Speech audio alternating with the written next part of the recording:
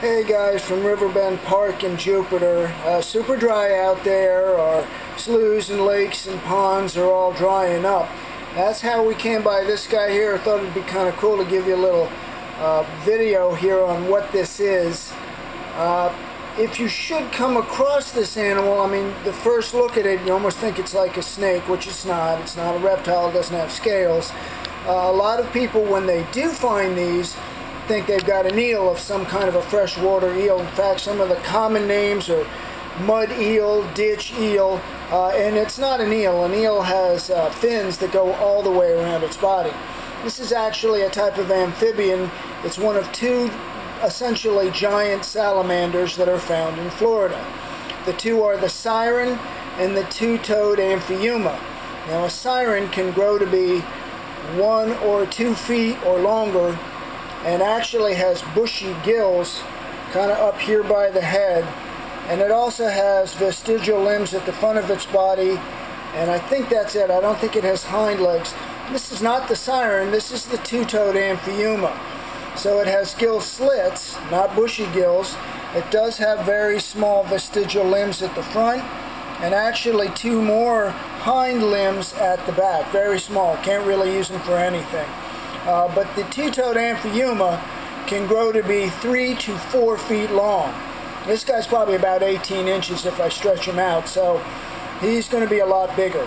And we are going to release this guy right back to the habitat so he can go ahead and grow bigger. They are found on the east coast of the U.S., everywhere from Alabama to Virginia, and they're found throughout Florida. But you don't find them all the time. They're kind of secretive, they're nocturnal, and they live in really heavily vegetated and mucky areas, so it's not something you encounter all the time. If you're fishing at night, you might catch one. They are really slimy and slippery, so you'd have to remove it from the hook with a rag or something. You want to get it right back in the habitat, and you want to watch them. They're harmless to humans, but they can deliver a bite if they're threatened too much, so that's just something to bear in mind. The population of these animals in Florida is big enough that they are important for the habitat, both as predator and prey. As predator, they eat small aquatic insects, worms, crayfish, mollusks, and also small fish. And then in turn, they are also prey for things like aquatic snakes and wading birds and alligators. So they have a definite niche that they play in the habitat. I cannot tell you the sex of this animal. We'd have to dissect it to do that. And as I said, we're certainly not doing that. It's going right back to the habitat.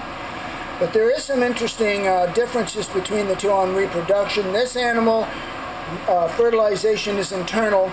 I don't know if you just saw that on the video. He came up with his head and blew bubbles. He can actually gulp air. So we'll talk more about that. But yeah, fertilization is internal. On the siren, it's external. So he's a hardy guy, that's why he was gulping the air. When the ponds dry up, this animal can actually do something kind of cool like a lungfish. They will estivate, which is kind of like a form of hibernation. So he'll form a cocoon around his body, he'll estivate, slow his body processes down, and live off his own body fats till the rain comes back, and this animal can burst out of the cocoon and go back into the rain. So really interesting. We're lucky to be able to see this for a while. I'm going to go back and put him back in his home and wish everybody a good day. Stay safe. Thanks, guys.